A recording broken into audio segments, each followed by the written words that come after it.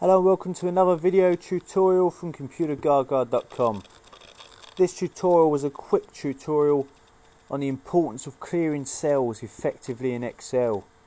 Now, the clear cells feature in Excel I find to be vastly understood, or people do not know that it exists, but it's very important.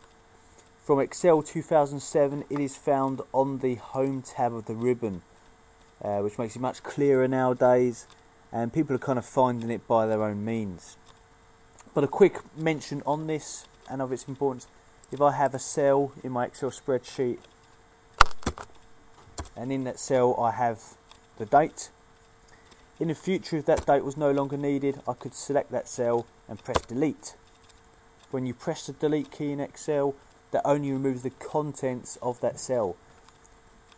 I can see on the Home tab that the date format still exists in that cell. So if I typed a number like 67, intend that to be £67, and I press enter, it is still formatted as a date. It's very scary. Novice Excel users will be immediately put off at this point. But it is just a formatting issue.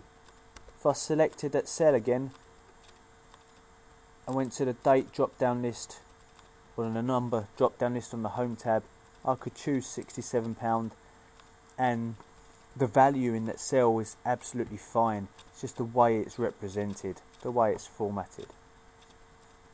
By the same notion, if I press delete now and typed in today's date, it is formatted in the currency format, 41,121. That is today's date, but it's represented as currency.